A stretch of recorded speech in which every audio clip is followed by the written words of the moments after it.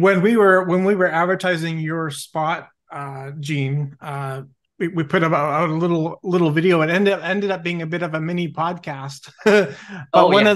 one of the things we talked about was you know being able to go back in time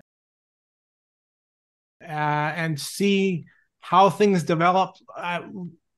Like one of the things I would like to go back to is 93, 94. Hmm.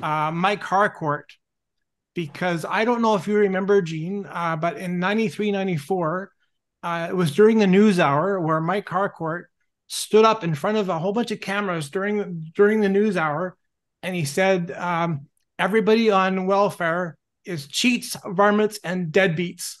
Do you remember that? Do you remember that he had that news conference and he stood up in front of cameras and he said that everybody on welfare is cheats, varmints, and deadbeats?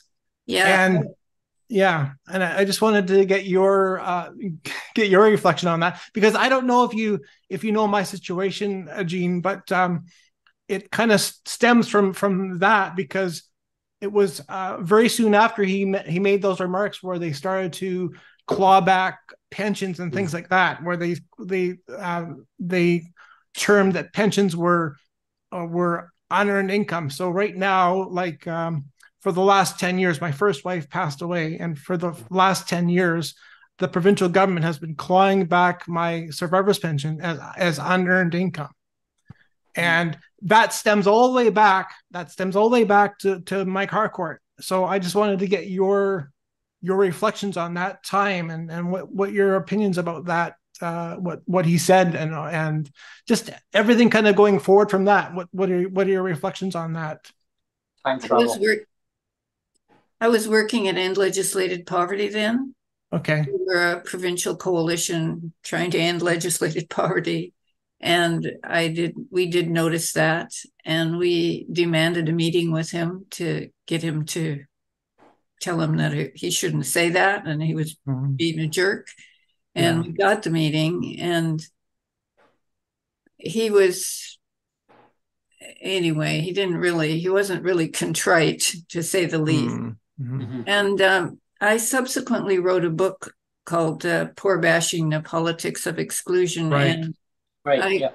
talk a lot in that book about how the poor bashing that started around 1990 was a precursor to a lot of the things that government policies that happened, like in the province, cutting back welfare, cutting out rights for people on welfare, cutting back on unemployment insurance, changing the name to employment insurance, cutting back on taxes for the rich.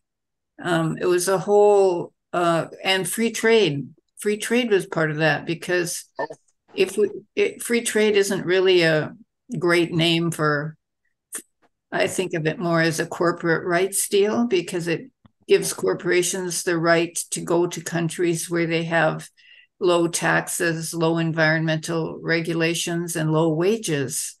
And if corporations can go to where there's low wages, then people, and where there's very few social programs. So if you have a good social programs, then wages have to be higher to compete with them, right? So free trade kind of undermined all of that. And I go into it in quite a bit of detail in the book. But yeah, it was. And that time of around the early 90s, there was a whole bunch of poor bashing happening. I remember there was an article in the Sun about Somali immigrants ripping off the welfare system. And when you read the article, there actually was no evidence that it happened. Right. So it's not only poor bashing, it was racism. Yeah. And there was articles in the province about there was a welfare cheat line, and they were encouraging people to call in on welfare cheats, and the whole thing was really hard on low-income people. Yeah. There was a site that was up there for years, Gene. You might have remember seeing it, where it would actually give you every single province. And it was basically back in the 90s. And it was every single province. They would actually give you what their mandate was of reducing down their caseloads, of trying to, and some of the words was exactly the same thing. They said welfare cheats. We need to find ways of modernizing it so we can recoup that money, because they felt that people were not legitimately eligible for welfare at the time, and they were milking the system, in other words, right? And it was up there for years, and all of a sudden, I was looking at it till some years ago now, and and I couldn't find it. It said the site was no longer available. I thought there was an actual study that was done in that period. I think the province commissioned it, and it said, basically, it said, if you make it really hard for people to get welfare, like have a whole bunch of ridiculous rules and regulations, then fewer people will be on welfare. Voila, we cut down their expenses, right? But job done. Everyone's homeless, so yeah.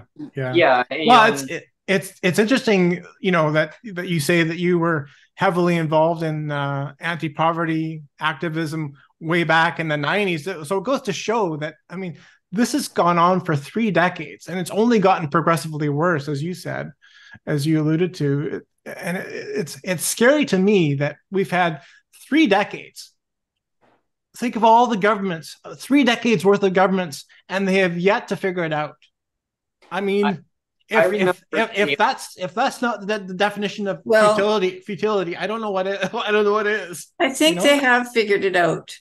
They have figured out whose side they're on, and it's on our side. That's true. And so they're working for the side that they're on. And what we have to do is build a huge alliance of people that are on our side, which includes, people with disabilities, people on welfare, low-income people, working people. And we have to try and get past their propaganda and get the things that we need, like better social programs, more nonprofit housing, higher wages, that kind of thing.